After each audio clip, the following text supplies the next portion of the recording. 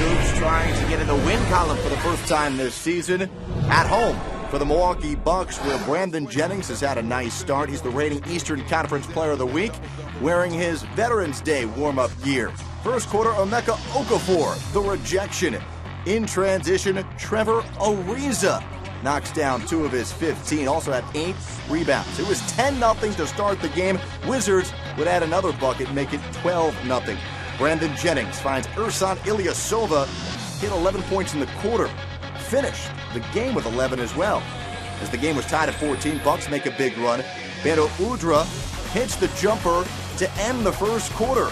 2-point advantage for the Bucks, and they came all the way back and then some.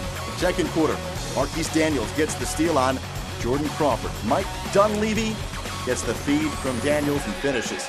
Larry Sanders handling the rock. He gets it to Monte Ellis, and he explodes to the cup. At the break, Milwaukee up 56-47, third quarter. Monte Ellis penetrating and putting it up top for Samuel Dalembert. Just 2 points for Dalembert, his only field goal there, also pulled down 6 rebounds. Jordan Crawford, as we go the other way, makes a move to his right and connects from downtown. Crawford held to just 8 points. It was tied at 70.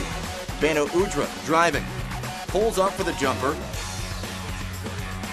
and it's a 79-72 Milwaukee lead. Later on in the fourth quarter, off the pick and roll, Bradley Beal over to Trevor Booker, and Booker gets the dunk check out, the power move by Booker, avoiding the defender for 2 of his 11 points. Milwaukee up 85-78, and they continue to pull away.